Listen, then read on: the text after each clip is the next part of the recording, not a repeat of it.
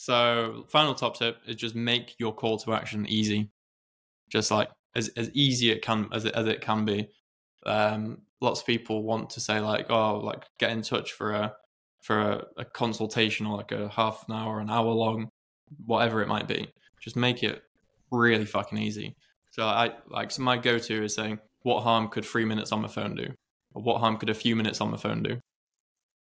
Like, what harm could it do? It's just a few minutes on the phone. It's a very easy thing to ask for. Or yeah, it's that like normalizing the desired response. Like, because yeah, exactly. I think when it's like jump on a call, it's like, oh man, I got to jump on a call. But then when you say, what's 3 minutes on the phone? Like, you're like, okay, yeah, actually, that is actually just not really any skin off my nose, is it? Yeah, and it's same with like the QR code. And the QR code's good because it's intrigue. It's like, well, what's on the other side of this QR code?